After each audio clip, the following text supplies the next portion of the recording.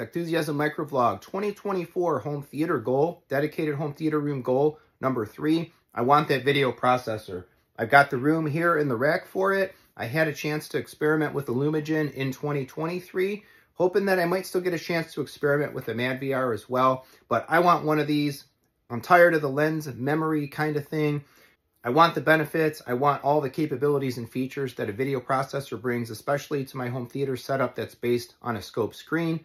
So I'll have some choices to make. There'll be some conversations to be had.